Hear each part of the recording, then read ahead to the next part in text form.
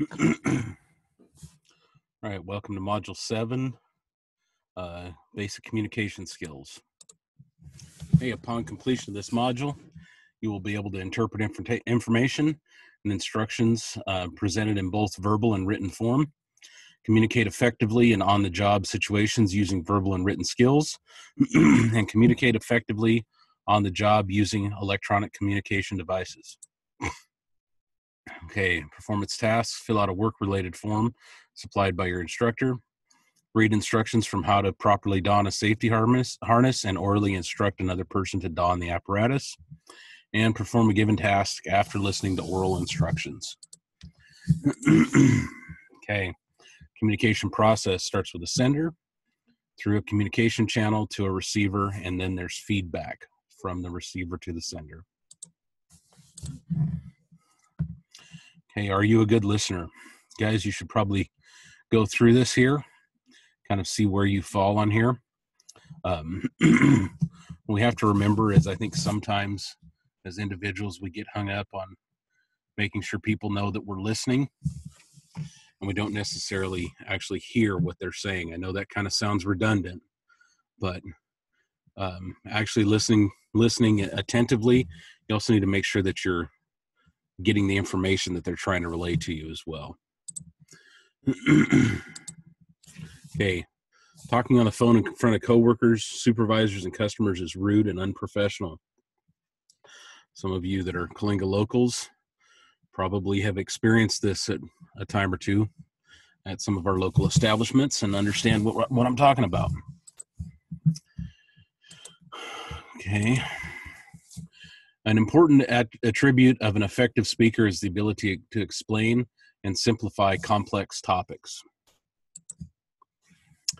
If you do not understand what a speaker is saying, ask the speaker questions for clarification. When communicating on the job, you should maintain eye contact and encourage listeners to take notes if necessary. Okay. When listening to instructions, the best way to make sure you get all of the information is to first take notes, then ask questions at appropriate times, and repeat a summary of the instructions. Okay, real quick back on this slide, guys. Repeating the instructions, I've worked for people in the past that sometimes would be in a rush and may not want to take the time when you're repeating instructions just to verify things.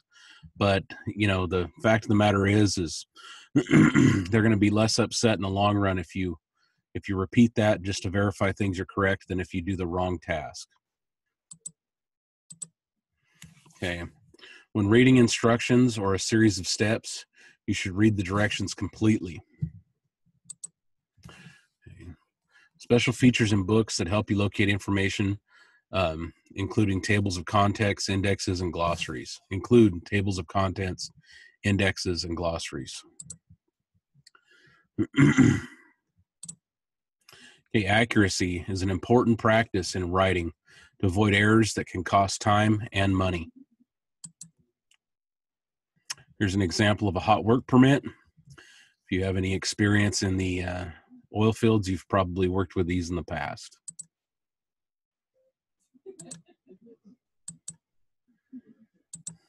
Okay. With email, nonverbal communication is lost, and your message must be carefully composed to avoid being misinterpreted by the recipients.